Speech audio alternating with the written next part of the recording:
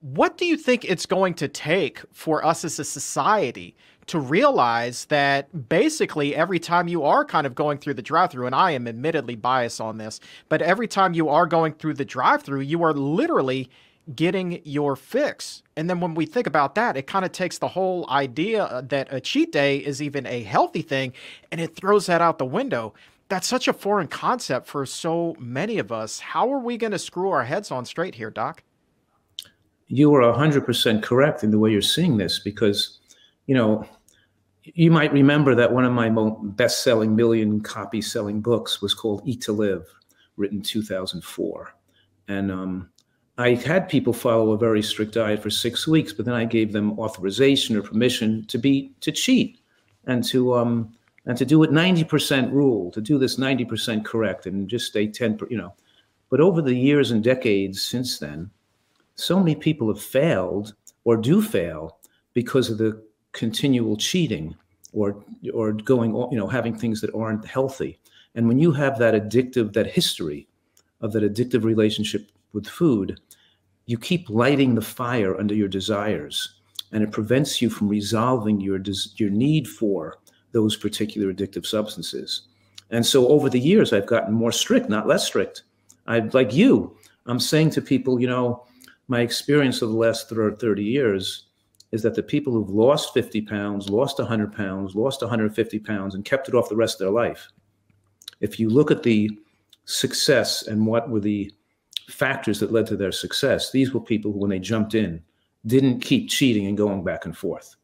They stayed on the program strictly, and they felt so good, and the results they received were so incredibly positive that they stayed with it long term. And they don't like the way they feel, and they like the way they think, and they like the way they like the new person they've become enough to continue with this program. That doesn't mean they didn't have a difficult time the first 6 months.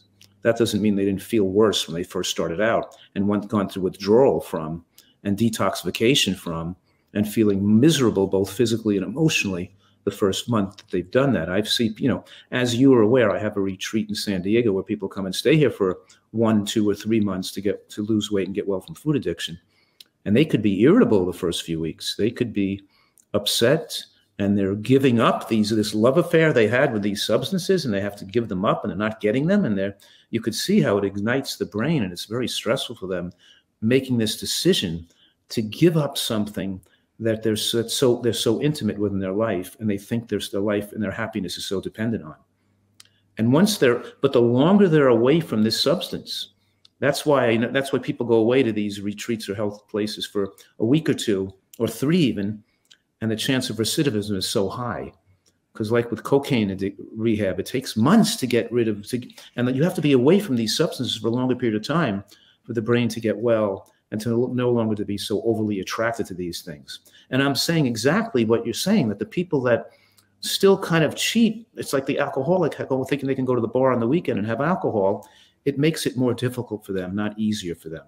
The more they keep their foot in that other world and they don't want to fully give it up, the more it keeps the light written on the fire burning on their desire for those substances instead of letting it dim out and the ashes just go away. And their taste bud muscle improves, and they lose the desire from foods if they can stay away from them long enough. But they also, we're also talking about here that they have to learn a lot about a different way of seeing the world. For sure. They have to change their psychology for sustained wellness. It's not all about food here.